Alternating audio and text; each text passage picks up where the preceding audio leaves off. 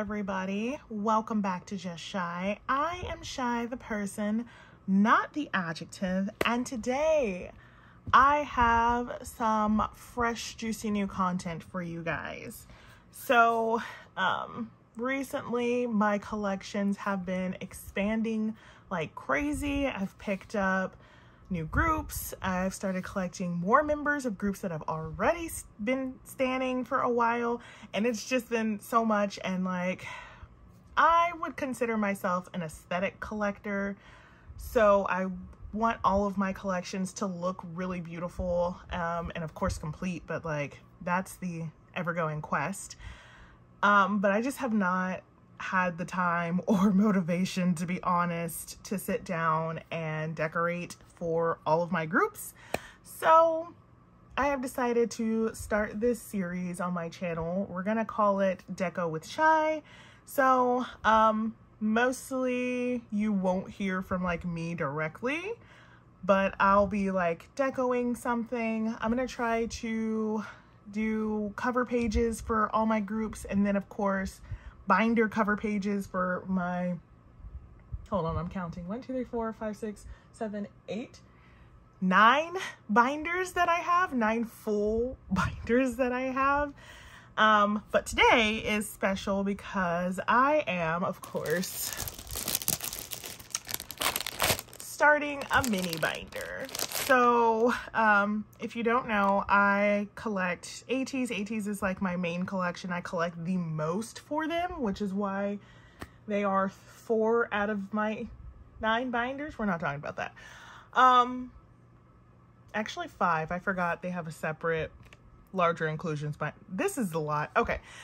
But so Ateez is my main collection, and I am an OT8 collector, and I try to collect OT8 for as many things as humanly possible within reason, but recently they've been doing like 47 fan signs per era, and I did collect OT8 everything for Fever 2, if you've seen this video. But that was a lot. That was genuinely a lot, and I do not recommend anybody ever do that, but like, yes. So I decided after Fever era was done that I wanted to just collect the pre-order cards, fan sign cards, whatever comes out for just one member, and that is my ult of ults. I ult him over literally everybody else in the entire K-pop industry. This man right here, Kim Hongjoong. I have this little picture of him. Like, isn't this so cute?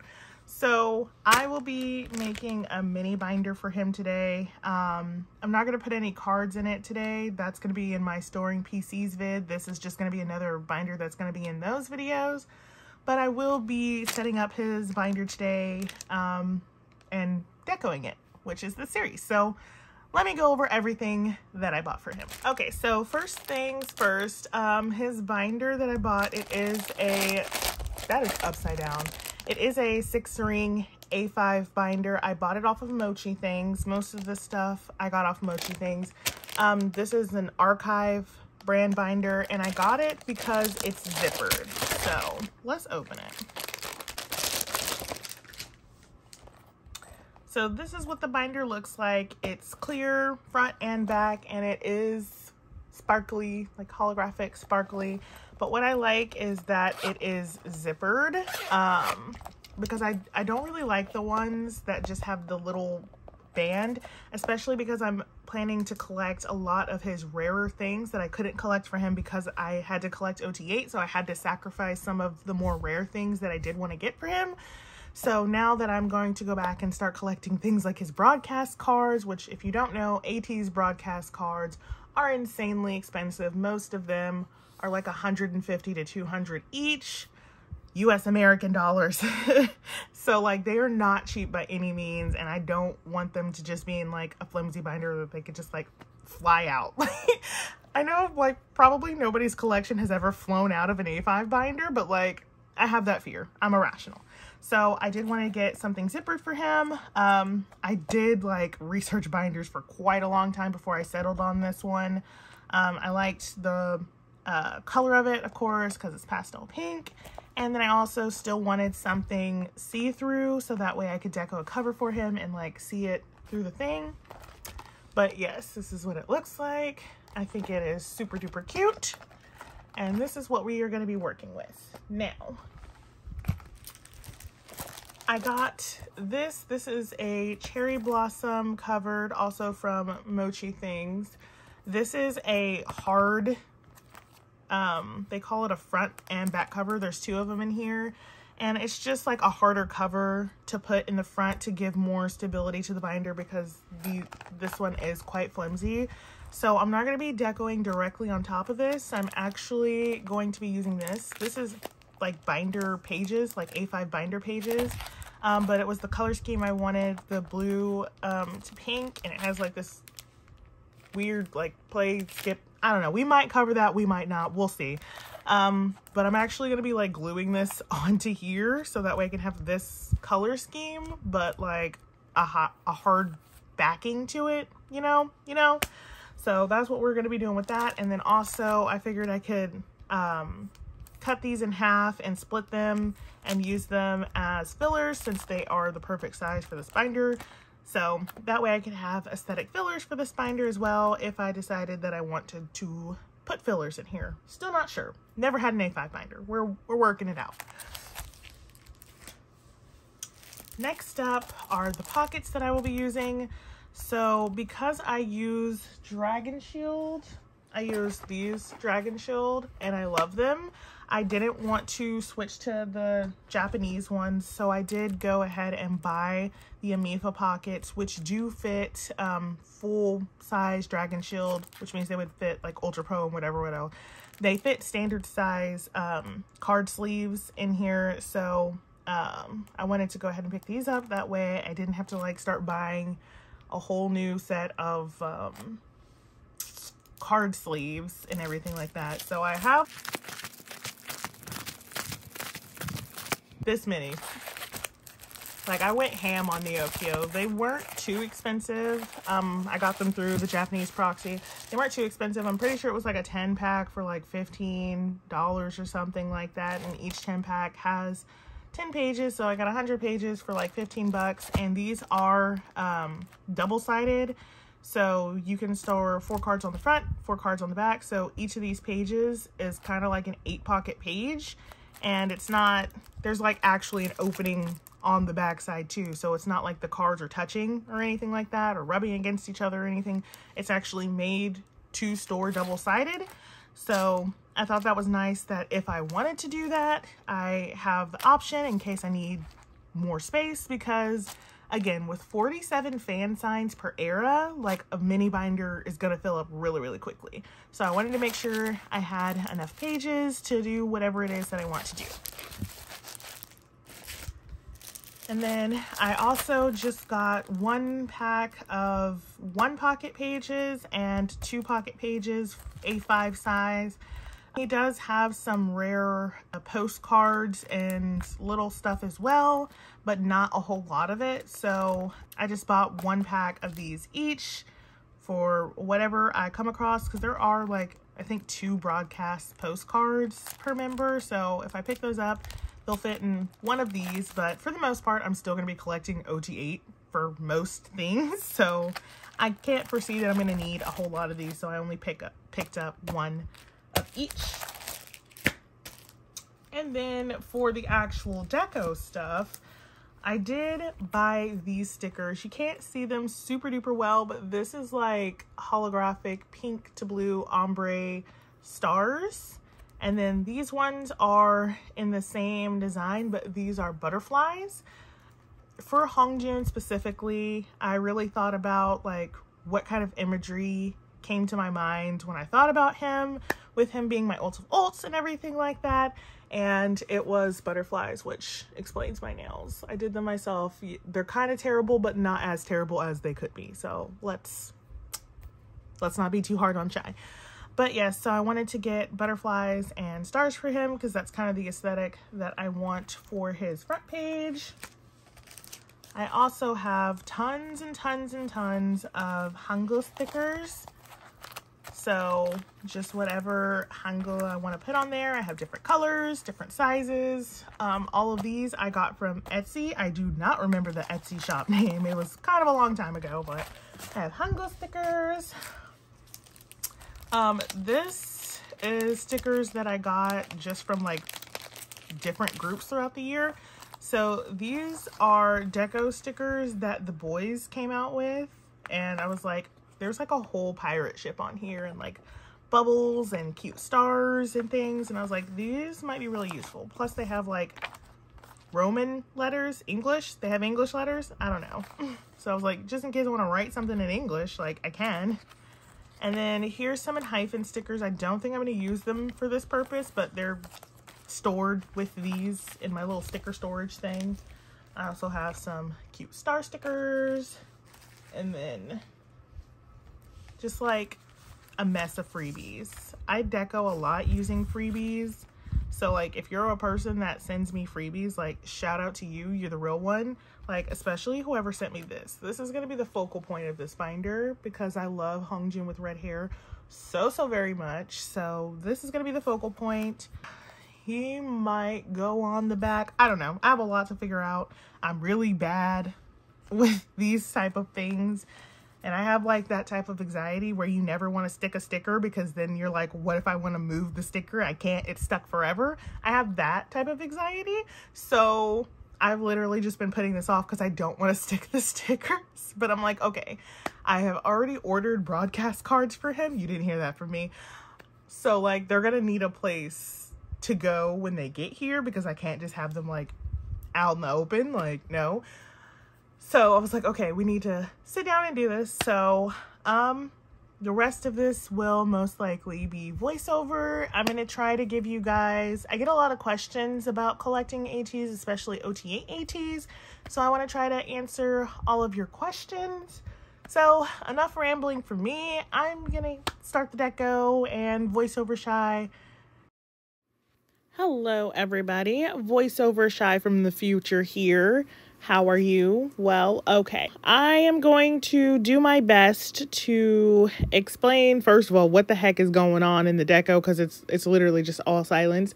And then also to give you my collection tips. Let's get started. First things first, the number one tip that I would give you if you wanted to start collecting ATs, or if you already kind of collect them, but you want to collect them more seriously, would be to know what you want. Okay, it is very, ATs has so many cards and there's an infinite number of ways to collect. So if you don't know what you want out of your collection, what you want your collection to look like, what you're going towards, it'll be really hard to decide what to collect as you're doing it. You'll just be like picking up random cards and nothing will make sense. And then your collection will look kind of disorganized and chaotic, which I doubt is what you would want. The number one tip that I would give would be to know what you want. So if you're like, okay, I want to collect 2 members and I want to collect only album cards, that's great. I would advise you to go look at a template and see, you know, how many cards they have per era and how you're going to want to organize it. Because if you decide, oh, I only want to collect 2 members, and then like you get the cards and they don't fit right on a 9-pocket page or a 4-pocket, if you're doing an A5, then yeah, that's something you're going to need to plan for ahead of time. So definitely number one tip would be know what you want, and more importantly, what you don't want. So the second tip leading into that is to set a budget and stick to it, which is really honestly hilarious coming from me, but I'm trying to help you be better than me. Okay. Let's all be better than Shy. ATs can get quite expensive very quickly. And so if you don't set a budget and you're just like, I want this card, and you don't really look into how much it normally goes for, where it came from, and things like that, you will more than likely end up overpaying for it. And that's unfortunate. I don't want that for you. I don't want that for me. I don't want that for any of us. I wish people would just sell things for a decent price, but wishes and hopes, you know? Yes, it's best to just be like, okay, I want this card, but I will not pay more than X amount for it. But it's also important to know the worth of the card, because you can be like, okay, I want a Tokopedia card and I won't pay more than $20 for it. I mean, you can say that until the cows come home, but good luck on that, because those cards, if you do not know, very easily go from 80 to less price line. I don't like calling it popular line and unpopular line, so we're going to say high price line and normal price line. So for normal price line, Tokopedia cards are about $80. For high price line, you're looking at $200. And that's just the name of the game on that one. So set a budget, stick to it, but also know the market price of the cards that you're looking at would be my second tip. My third tip for you new 18E or more serious 18E is to know the price of your member and know the price of each era. I know that is a lot to ask. It's a lot of research to do, but I'm sure with every group, there's, of course, member pricing. We all know, we all hate it, whatever, but it's not a problem that we can fix. That's Korea.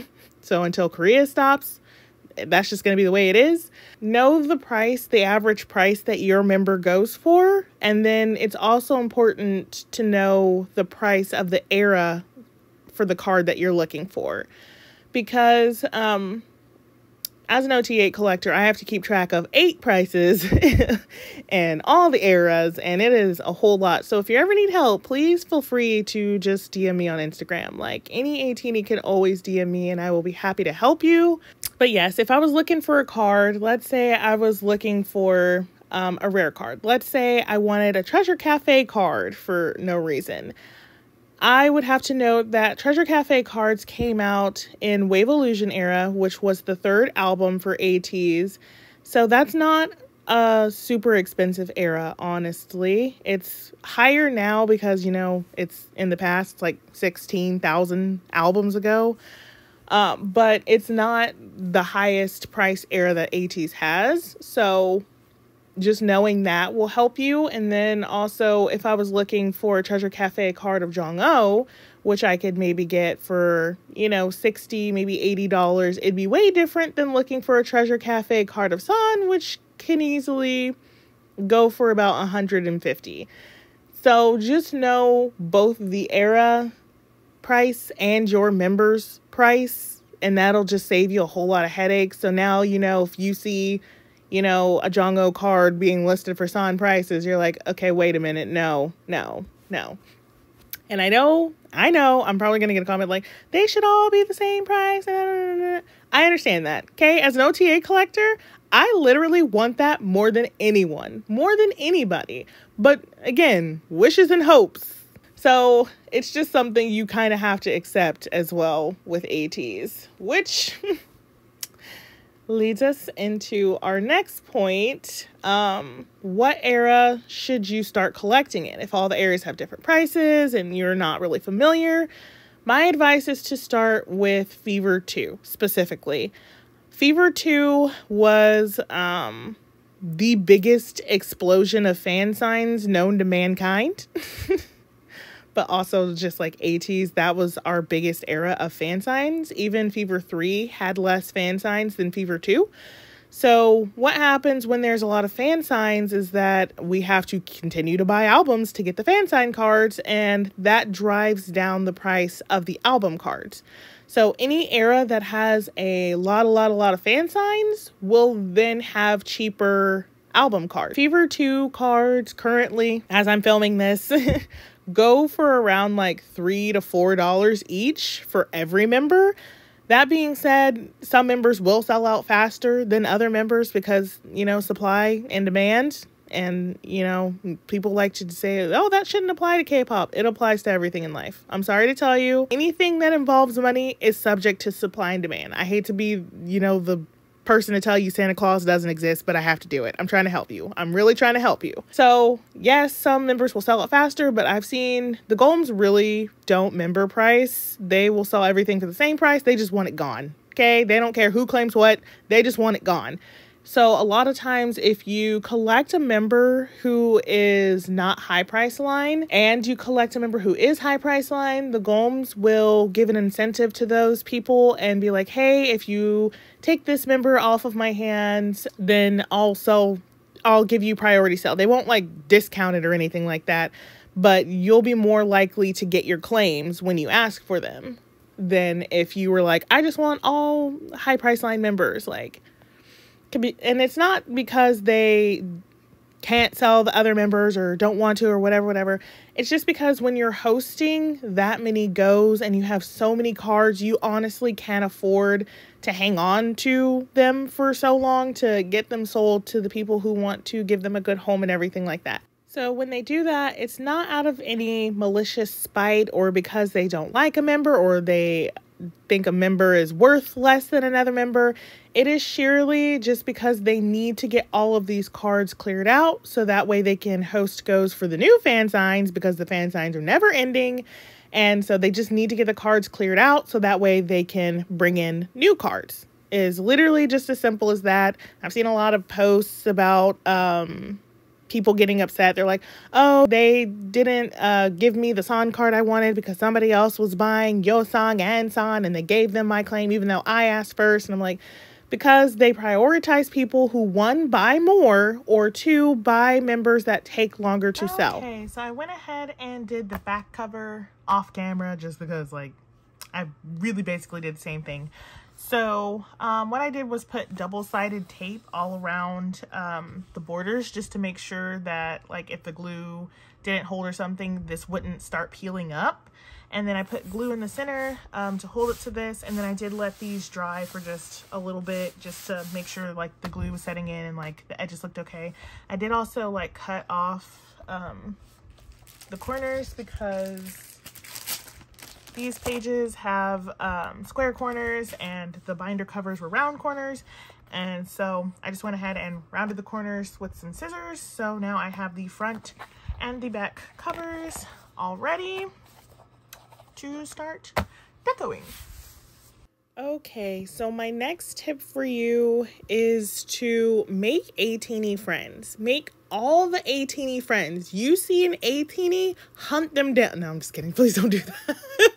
But do make A-teeny friends. Go on Instagram.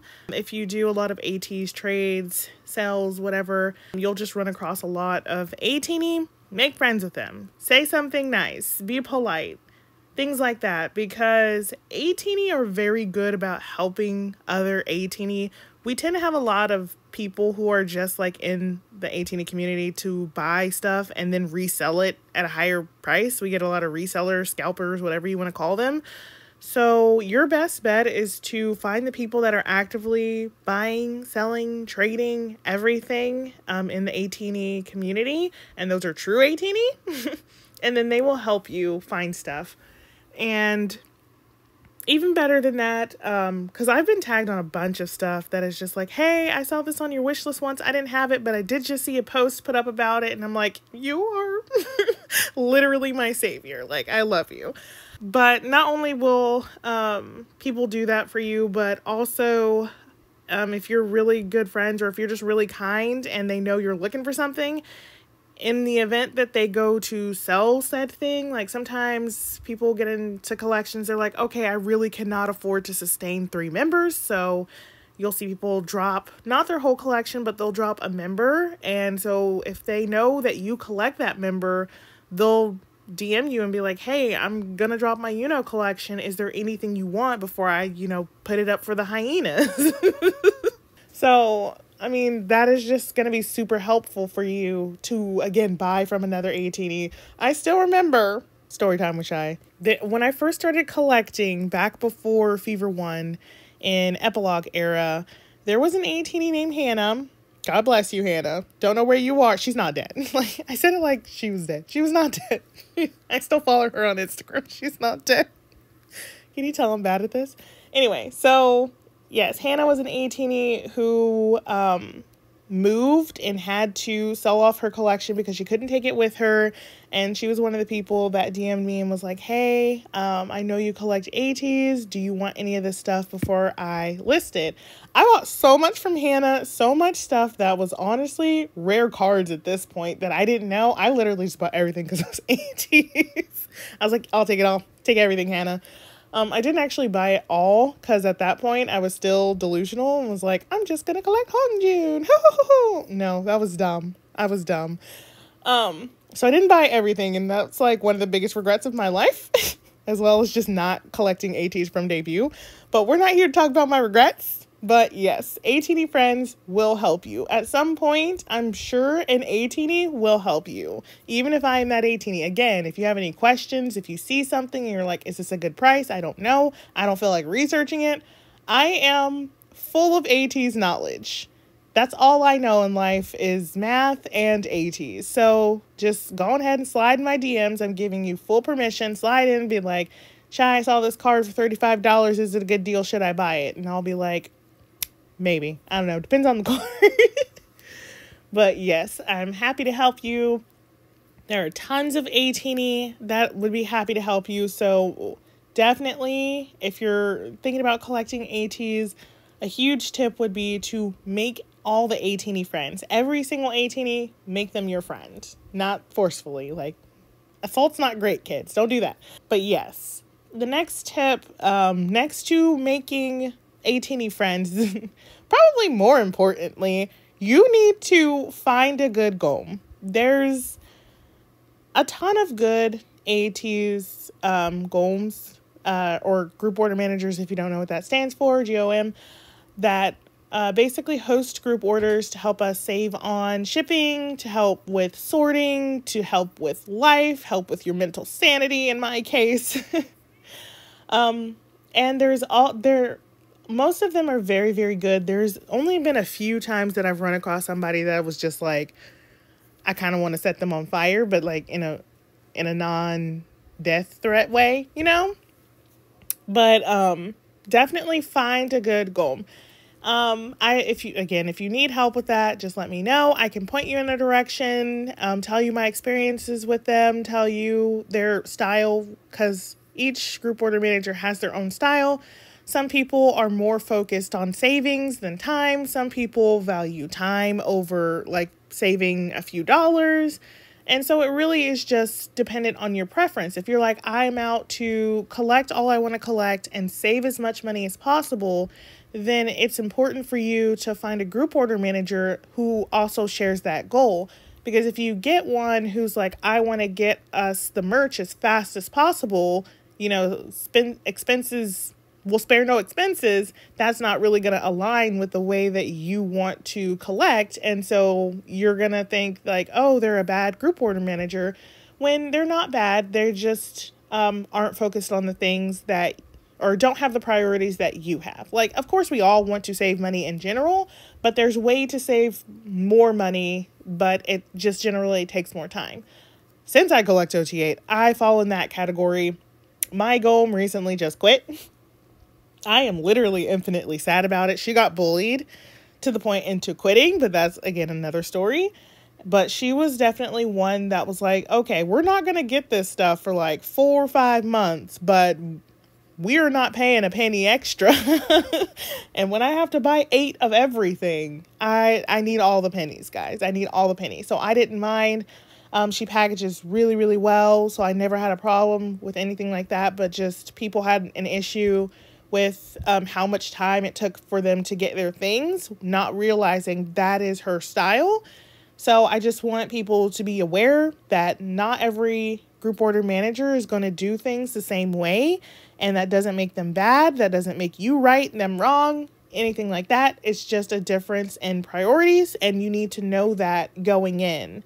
So definitely find a GOM that suits your style, research them. I know literally all of them. Okay, probably not all of them, but like a good majority. So if there's anybody that you're like, I don't know anything about this person, who can I ask? Me. It's literally me. Ask me anything. I'm trying to help you. I really want to help you. I want more good ATEEZ in the community. So anything I can do to help, I will do to help. Okay, off of my soapbox we go, and on to the next tip, which is do not, I repeat, do not sell anything for a price that you would not like to pay.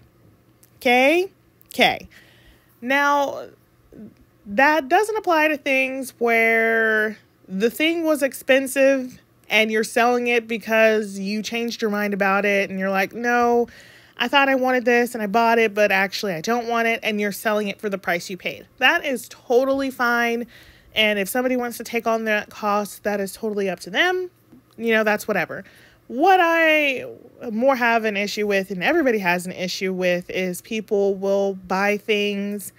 Let's say you got an album card and you got it for like $8, and then they have it and they're like, okay, I don't want to collect this member anymore, let's sell it. And then they sell that same card that they got for $8 for $32. And you're like, that is an album card, ma'am. Like, this is a Wendy's. No, sit down, have several seats. Do not sell things for a price that you would not like to pay. Would you like to pay $32 for an album card? I have a hard time believing anybody is raising their hand right now. So don't sell for that. Don't buy things that are crazy priced, and don't sell things for a crazy price. Simple as that. Of course, you can always add in any supplies, shipping, of course, whatever. But there's a lot of price gouging going on in the community, and it's frustrating for a lot of people, including me. So I would just highly recommend you not join that crowd, and just don't sell for crazy prices. Don't buy for crazy prices. All right, this next tip will be the only time I encourage stalking. So the next tip is to stalk the Instagram hashtag. The trade hashtag, the sell hashtag, whatever you're looking for, stalk that hashtag. 18 are quite active on Instagram, and they post a lot of stuff by the minute. So a lot of my collection, and the reason why I was able to back collect so quickly, was that literally every 5 minutes I would refresh the hashtag, sometimes more than that. And I literally did that day and night. Like, I never slept. It was not a healthy habit. But people would post album cards in the middle of the night, and then they would be a really good price. They'd be like $6 or $7. And so, of course, those will go quickly. So being the first one to comment or DM or whatever the instructions on the post say, always follow the instructions, kids, was a huge factor into how I was able to collect OT8, back collect them, and not go broke.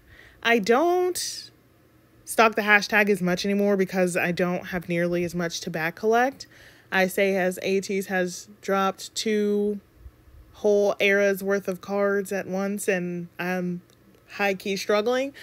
But stalking the hashtag will definitely help you. You'll be able to find things for a better price that way. Because if you just check the hashtag, the posts that are left, honestly, are the ones that are not a great price. They might not be like super overpriced or anything like that, but they're not the best prices that you can get. So if you're like, okay, I want to stick to my budget and I want to find this card, that would be the #1 place, is Instagram. And again, just stalk that hashtag. Do not let it breathe. Do not give it any space. Keep staring it right in its eyeballs, even when it's uncomfortable. Okay, what? But yes, just stay in the hashtag, keep refreshing it. Since I have an iPad and a phone, I can just keep Instagram open on my iPad and just refresh it and like still have my phone free and everything like that.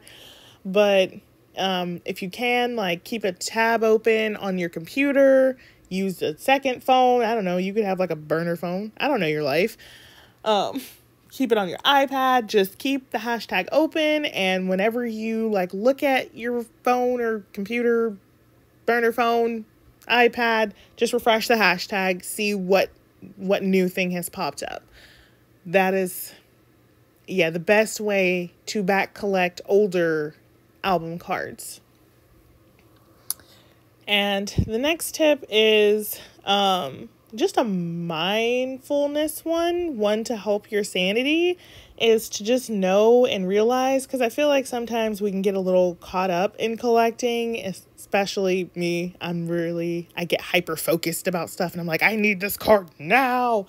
But it's just good to take a break sometimes and relax and remember all cards will come around again. This card in this hashtag or on this post or whatever is not the last card there is. It's not the only one that will ever be.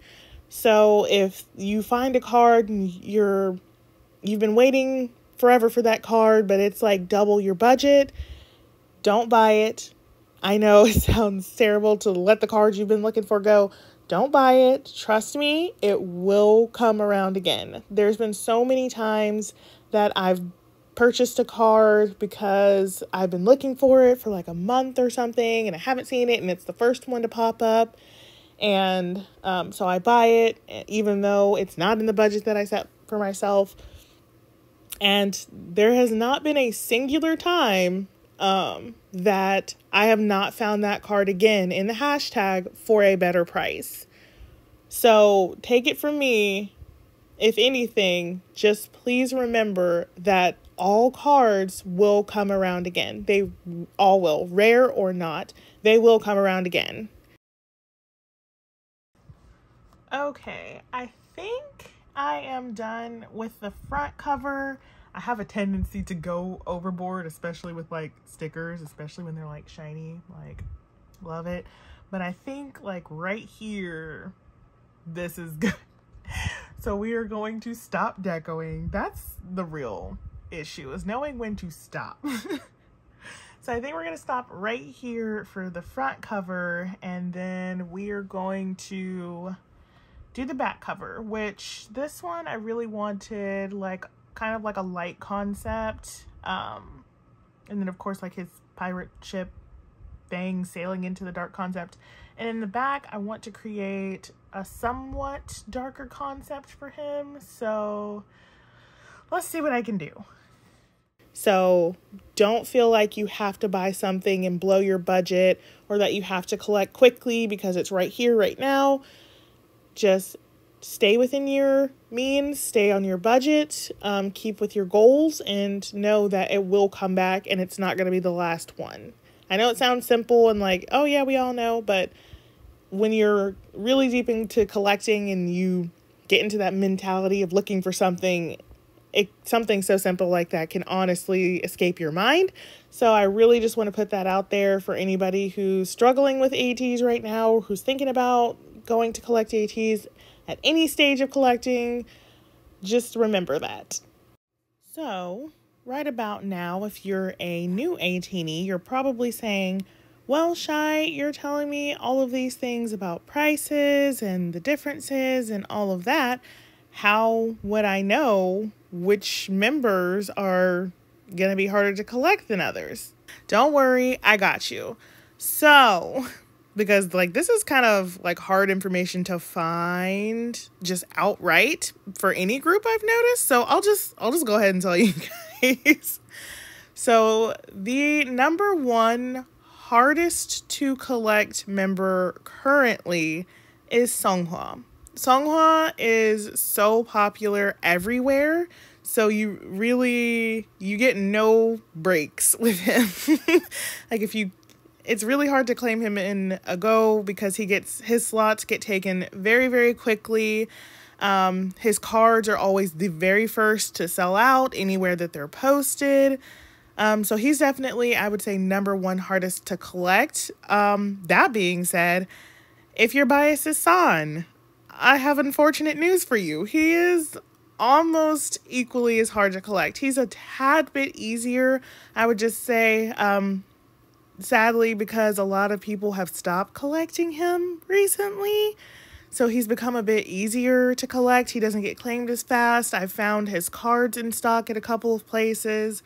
But he's still pretty difficult, especially his older cards. They're incredibly overpriced most of the time, so you'd have to try to find a trade, and yeah. So after that, it's kind of a tie between Hongjoong and Wooyoung. The Wammies go hard. That's Woyoung's fan club. All the ATEEZ members have their own fan club. Hongjoon's is super hard to say. It's Hongpyeonman? Like, what? Why? But Hongjoon and Woyoung are, I would just say, hard mode. Like, they're pretty hard to collect because they have a lot of collectors. Their cards are more reasonably priced. You'll find them pretty decently. It's just finding them that can become the trouble, just because they do have a lot of collectors, so there's less people willing to trade them away. After that, everybody else is pretty easy to collect. So there's half of ATEEZ that's kind of difficult. Well, actually, there's 2 members of ATEEZ that are incredibly difficult, 2 that are just kind of difficult, and then the rest are honestly pretty easy. If your bias is Yuno, Mingi, Jongho, or Yeosang, congratulations. Clap it up for yourself. You are on Team Easy. I'm so proud of you. I enjoy collecting them the most. Like, as an OT8 collector, collecting half of ATEEZ is incredibly stressful, and then the other half is just like a breeze. Like, that's where the joy comes in for me. Like, I love collecting all of them, but seriously, one half is just insane. Like, it's nightmare mode sometimes trying to find their cards for a reasonable price or trying to claim them in a go. But yes, for the other half of ATEEZ, like, truly, you'll have a lot of fun collecting them. Their cards are widely available everywhere, and people are more likely to have trades up for them. So just clap it up for yourself if you pick somebody on Team Easy. Like, I know nobody can really help their bias, and you're gonna want to collect your bias, but it just makes it all the better when your bias is easy to collect, I would say. But in the case that you have a more difficult bias to collect, my number 1 tip would be to join a Go and claim their spot in a Go, and that is going to help you immensely. And finally, for the last tip, my last tip that I have for you guys is don't ignore red flags.